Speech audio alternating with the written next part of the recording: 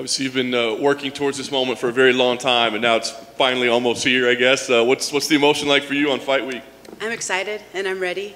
Like you said, John, yes, I have been working for this my entire career. Yeah. Does it feel different? I mean, like you said, like it's this goal that you're trying to work to, and now it's that moment. I mean, does it feel different than a normal fight week, or do you try to normalize it?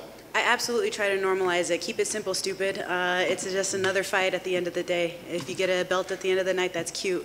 I don't want to make it bigger than what it is and let the media and everything like that get to me. I just need to focus on what I do and go to work. Nice. You were obviously vocal when things got rescheduled. You had the situations where people aren't able to put her there. But as you saw in her last fight with Jermaine, you know, she was getting triangled. She was getting put in vulnerable situations that people haven't seen before. But, you know, she's human. She's human just like I am, you know, so.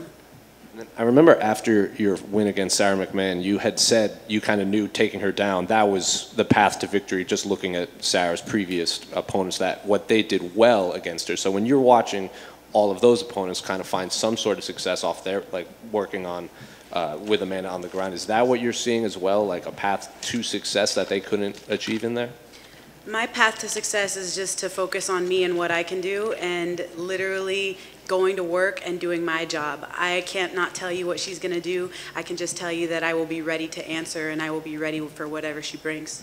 And on one of the embeddeds, your coach said that you are, quote, the perfect person to deal with that kind of firepower that Amanda Nunes is bringing. So what exactly does he mean that sets you apart, that you can deal with the firepower that Amanda Nunes brings? I mean, if you look back at any of my previous fights, you know, I've only dropped 2 fights in the last 10 years, and they were to champions, and I was winning. If you go back and you look back at those fights, I'm literally winning. I have them dead in the water. I made some amateur mistakes that I have been able to clean up, and I'm ready to execute. And I think that the most important thing is to go out there and just do my job and focus on what I can do and make sure that I execute. Julianna, in the middle right here. You've done commentary work before, Combate, right? Just curious to know how kind of working on that side of things mentally helps you prepare and analyze, you know, opponents, if it has at all.